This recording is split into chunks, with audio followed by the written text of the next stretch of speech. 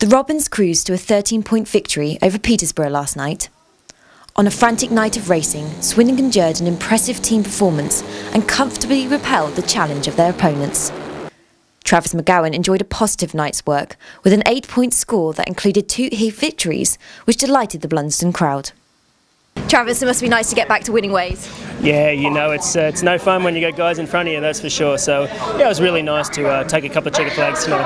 Obviously, Peterborough won against Poole last night. Was that going to be a factor tonight? You know, we just treat every meeting as they come, and you know, any opposition. It's a funny league this year, and people are winning where they perhaps shouldn't, and so you just got to take each meeting as it comes and get on the gas and do our jobs. And we did that tonight and come off with a really good win.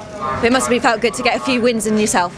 Yeah, you know, we've been working really hard, and we haven't quite had the quick enough machinery, you know. And tonight I tried a new one out, and it worked really good. So it's a stepping stone. We can work from this and get better, I'm sure. But one race that was undoubtedly the contender race for the season was Heat 15. Yeah, you know, Hans got the better of me in Heat 13, and I wanted to win desperately. You know, he's a fellow Grand Prix rider, and you like to get the better of him. So it was head down and go for it. And you know, it was a great race. We touched down that back straight there once, but managed to keep it on 2 wheels and get the win. Yeah, it's a good performance by all the boys tonight, and it was very comfortable. Obviously, last time we were at home, we did get a loss, so it's nice to get back to winning ways at the home. Yeah, it was, you know, that was the main important. It was a good win at Wolverhampton, and then come back strong tonight.